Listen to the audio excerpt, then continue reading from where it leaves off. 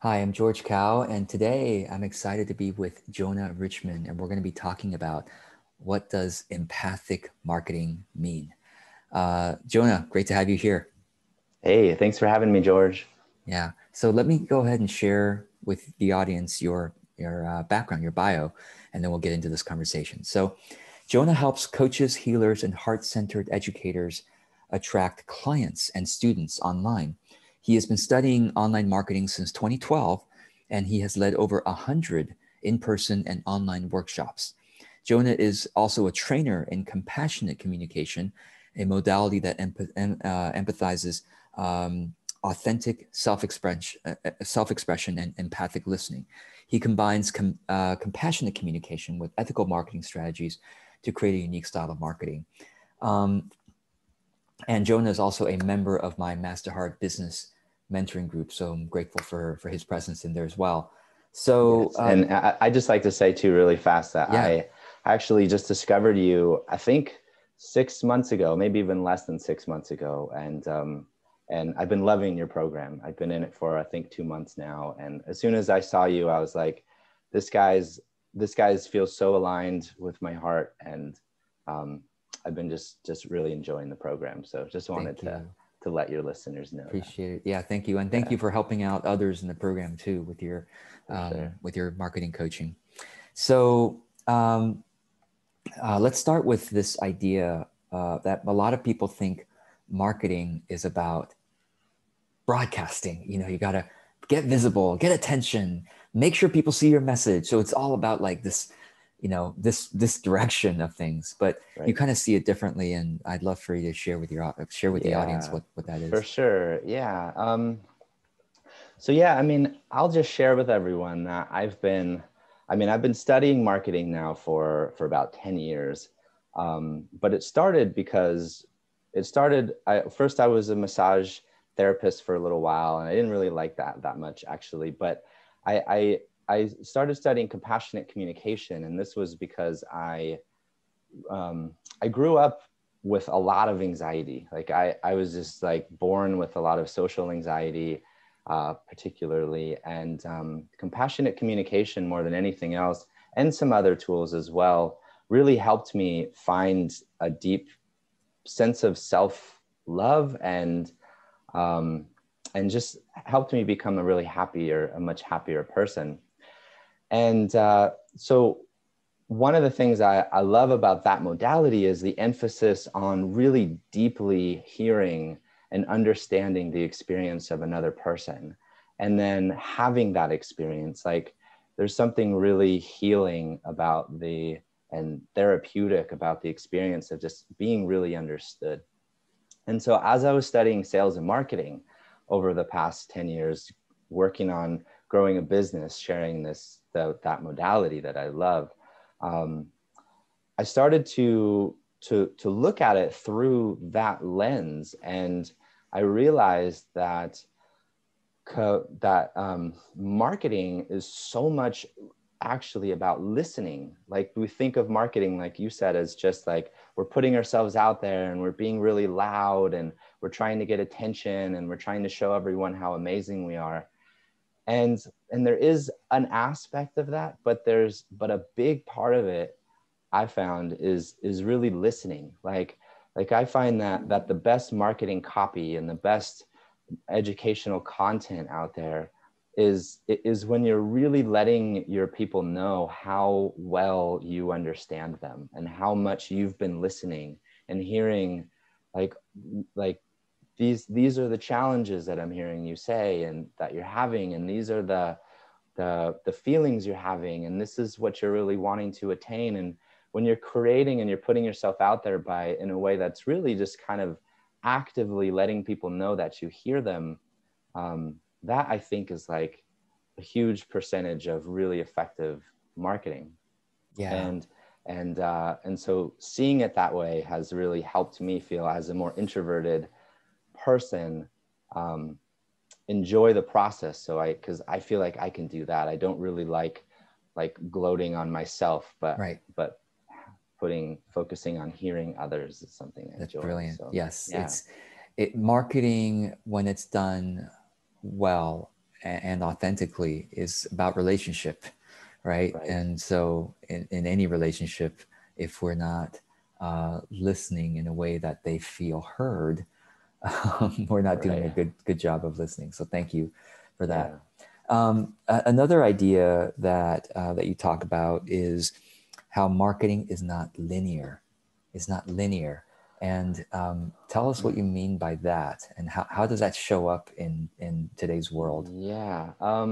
So, I mean, so a lot of, I think a lot of the ways that marketing is done and taught these days is actually in a very, it is what I would see as a linear way. And actually, I got this idea from Andre Chaperone. He teaches email marketing and some other styles of marketing as well. And but it's the idea that a lot of common marketing these days is taught in a way where everything happens it's like you try and get people to go from one step to the next. So it's like you put out an ad, and then the ad is trying to get you to click to the next page, and then the page is trying to get you to sign up for the webinar, and the webinar is trying to get you to sign up for the offer that they're selling, and then in the offer they're trying to get you to sign up for a more expensive offer.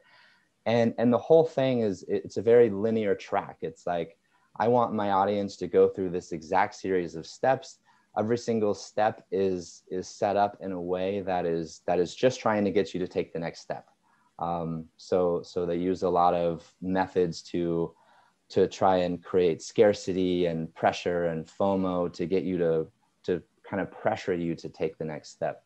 And so, as Andre Chaperone calls it, he says that he believes that a lot of buyers don't actually like that. I mean, sellers, as marketers love that because you can kind of measure every step and try and optimize how many people move from one step to the next.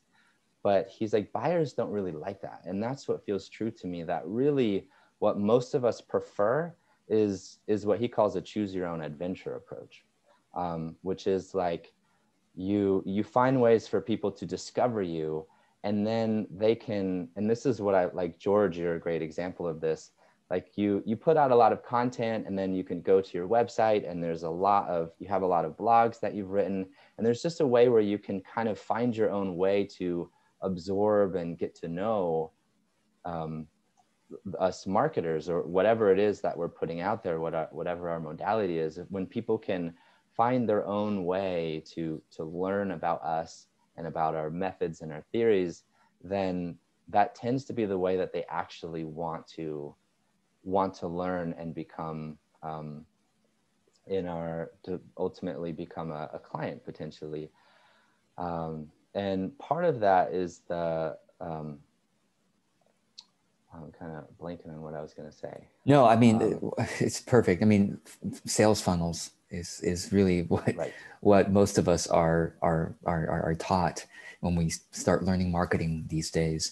Yeah. It's been around for years, but Yeah. it's, thank you for kind of explaining it so well. It's like, okay, here's what happens. Here's what, Right. trying to pressure people to take the next step, optimize it so that there's a higher conversion rate to the next step.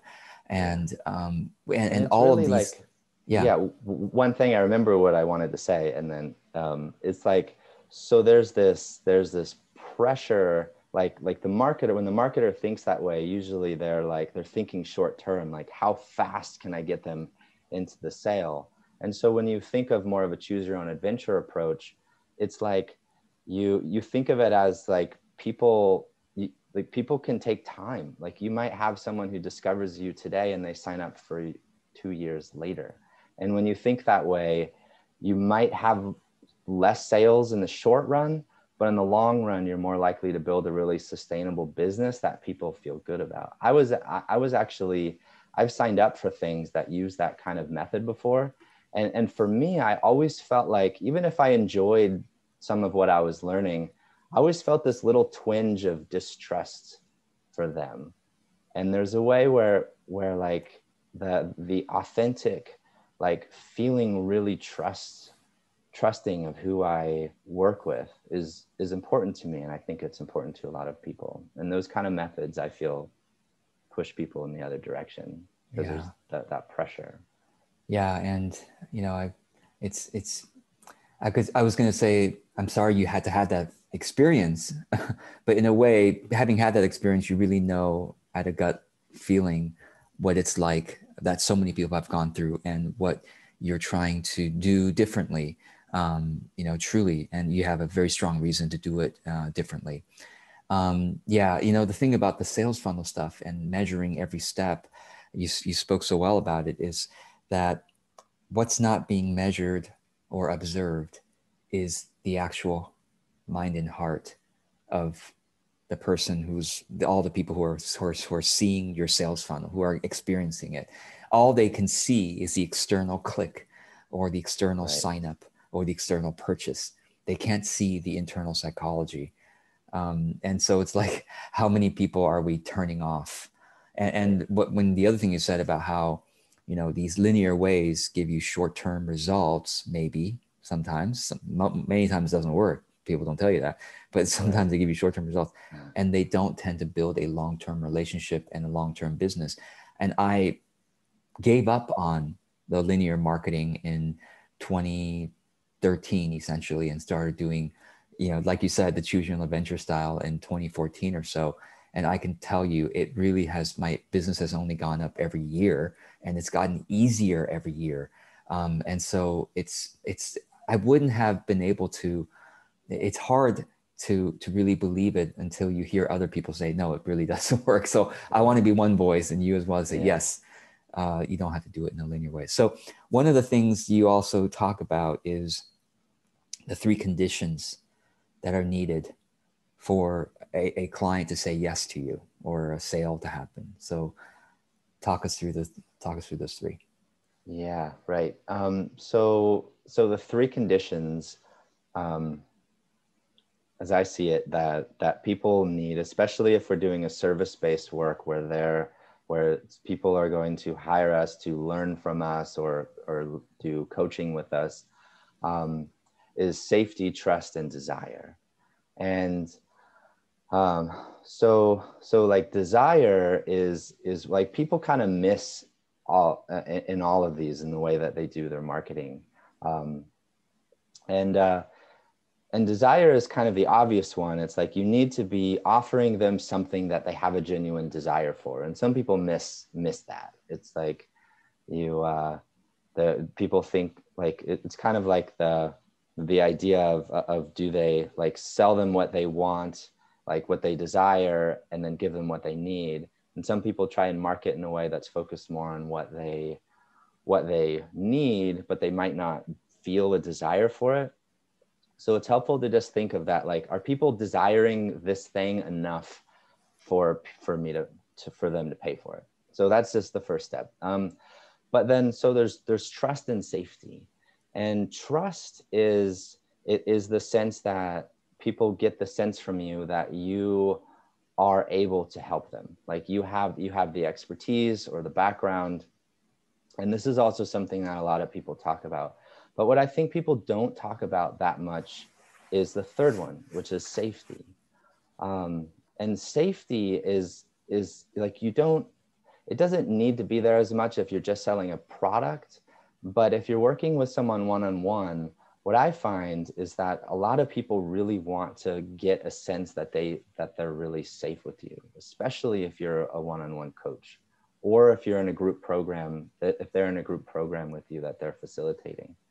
That they want to know that I can feel safe with this person. I can share my real fears and my struggles and my pain, and know that this person is going to understand me. They're not going to judge me or try and act like the challenge isn't as challenging as it is. Like they're gonna lean in and offer kind of an empathic way of being. And so safety, I think, is really important. Like I found that that's actually been, like, having been a compassionate communication practitioner and trainer all these years, that's been my greatest asset when it comes to marketing and sales. That a huge percentage of people, I mean, yeah, I almost want to say almost just about everyone who hires me, has ever hired me, has said that part of the reason they did it was because of how well I listened to them. And another thing about marketing is, like, one of the things I started learning early on was the value of having one-on-one conversations with people. Like you could say like a sales call or an enrollment call, which I don't love the word sales or even enrollment, really. It sort of feels like we're doing something to them, but it's like having a conversation where, like, a lot of people just want to try and get sales from a sales page, or they think that's what you're supposed to do. Like, you create a sales page online and people find that and then they sign up. But most people, I find, like, it's much easier for me, and I think for all of us, to have people sign up with us when they've had a conversation with us. And so for me, like, some people think of sales, or they teach sales in a way that's like overcoming objections and trying to get the person to buy. But I find that if I talk to someone and I have like, some structure for the way that I do it, but then I really emphasize a lot of listening, people usually want to work with me. I mean, especially if they trust me and they desire the thing that I'm helping them get. It's like adding that piece of having the experience of knowing, wow, I feel really safe with this person, usually leads people to want to hire me. And I don't have to pressure them. I don't have to talk them into it. It's just letting them know, like, giving them the experience of connecting with me. That's great. And, really, really nice. Yeah, I love this little triangle of why people say yes to our work. Yeah, and it's like, another way I might think about it is that the way that you are doing marketing is like you're bringing love to people. right. The empathic listening is an act of love. It's an act of service. And so whether or not they actually hire you, you have blessed them in that way, Right. and so it's a really wonderful thing to do. Yeah. I guess the last question I have for you, and the last thing we can talk about is, this is in regards to building trust. A lot of times we're taught in traditional marketing to, like, make it sound really good. Like, oh my God, this sounds so good, right? Oh, lose 50 pounds in a week, which probably doesn't sound, that sounds unhealthy, but Right. it's like, yeah, you'll lose 50 pounds in this program, or you'll make 6 figures by Right. working with me or whatever. So tell us what your thoughts are on that kind of thing. Yeah. So, I mean, yeah, what you're speaking of, I see as like the traditional, I mean, a lot of common marketing, especially online, has these very grand promises. Like, yeah, you're going to make 6 figures very quickly, or lose weight really fast, or like you're going to lose all this weight without dieting or exercise, like something that just sounds really good. But I think the thing that I find that I really try to not lean into is the way that that's done, particularly around making things seem easy. Like saying, oh, it's so easy to earn 6 figures if you just follow my 3-step formula, that anyone can do it. Like a 5-year-old can do this. I mean, maybe a 5-year-old could if they're if they're smart, but it's like the idea of saying that it's so easy, I think puts people in the wrong mindset. I think it can be harmful, especially when the thing that they're wanting to achieve is not actually that easy. And growing a 6-figure business, as an example, is not really that easy for most people. I mean, maybe there's those few people who kind of got lucky, or they had the right resources or the right connections, and it kind of just fell into their lap. But the majority of people, that's not the case. And to market in a way where you're trying to make that seem like it is, so that, like, oh yeah, I want to buy your course, I want it to be super easy, I want to be able to have a 4-hour work week, and then make 6 figures doing it. Like, it's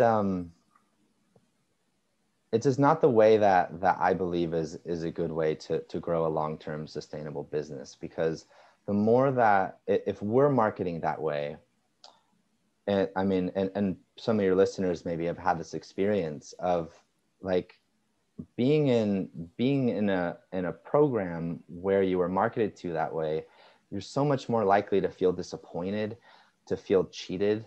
And I don't think that lends people to want to keep working with you more, or referring you to other people.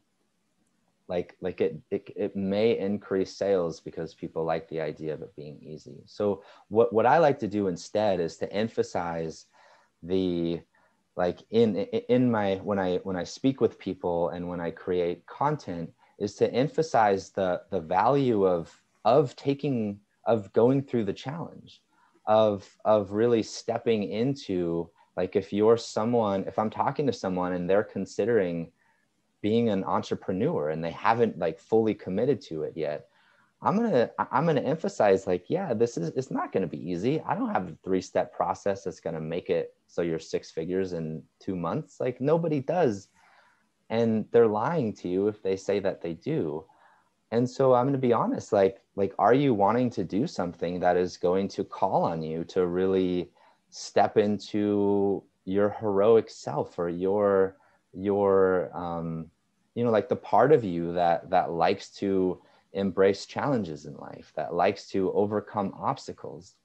And I think that emphasizing these more strong parts of ourselves is the way that I prefer to market something, especially if you're a coach and you're helping people with something that's challenging, rather than trying to claim that it's easy.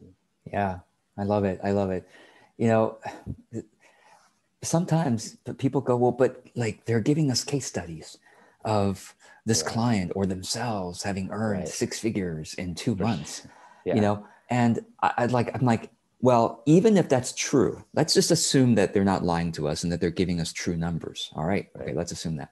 What we are not seeing is the years of work that built the foundation where they could send out that email and earn $50,000 in one email, or whatever they're telling you. It's kind of like if someone told you, listen, I'm going to train you how to, it's easy to run a 5-minute mile, or 6-minute mile, or a 5-minute mile. Let's say it's easy to run a 5-minute mile. Yeah. Look at me. I'm doing it. Doesn't it look easy? Yeah. It's like, well, or like I help so-and-so do it. We only worked together 2 sessions and now they can do it. But like they didn't tell you that they were already running a 5-minute and 20-second mile. It's like, yeah, after 2 sessions, now they're running a 5-minute mile, but they don't tell you where the person was already at. They don't tell you in those case studies where they were at. Or if they tell you some rags to riches story, they don't tell you all the other back end benefits that they had and all the privilege that they had to make that seem so easy. And so, yeah, thank you for calling this out. It's so important. Well, I hope everyone who's been listening and watching has felt encouraged to do marketing in a more authentic, empathic way. And Jonah, you have great content that you're sharing freely on your website, as also on Instagram too. I enjoy seeing your Instagram content.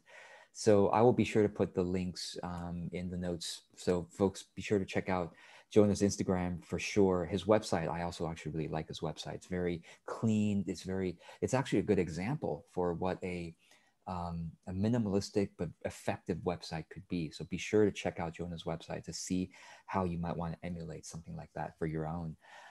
Jonah, is there anything else you want to say about what service you offer to people? So a couple of things. One is I do one-on-one coaching, so you can go to my site and just read a little bit more about how I do that. For small business owners, particularly coaches, healers, and online educators, or in person. My business used to be a lot of doing in-person workshops, so I can help people with that as well. But I have a workshop coming up that I'm offering. It's like I was talking about having conversations like sales conversations, but really what I see is just connecting conversations with people who may be interested in working with you. And so I'm putting on a workshop where I teach my whole process for how I do that and how I have those, how I get into conversations with those people. And it's called From Followers to Clients. And you can go to my website and read more about that. But I'm actually offering it for free. It's a new workshop, so I don't intend to offer it for free forever, but this first round, I'm really wanting to get people in there and to get feedback. And so it's kind of like a beta run of the course. Yeah. It's really great. And I know some people are going to be watching this months or even years after we record this. So by the time you watch this, you probably have to pay for the workshop, but it's still going to be worth doing. It's online, of course, so anyone in the world can take it. And it's going to be worth it. So no matter what, I'm sure Jonah is going to charge a very reasonable price. So for sure. And one thing I just want to say about it too is, it's gonna be the kind, like my background is leading workshops where there's a lot of interaction with participants. And so just so you know, if you like that, you're gonna love this workshop. If you like to connect with other participants and get to practice and network and connect, then you're gonna really like this workshop. Excellent. Yeah. Well, thank you so much, Jonah, for doing the work that you do and the way that you do it. And I hope people will connect with you and benefit as well. Thank you. Thanks so much. Thanks for having me, George.